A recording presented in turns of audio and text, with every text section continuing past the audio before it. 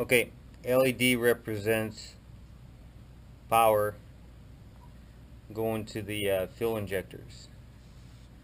Switch is a switch. So we're in first gear right now. The power is on, the bike is running. Want to switch in the next gear. All we have to do is press the button.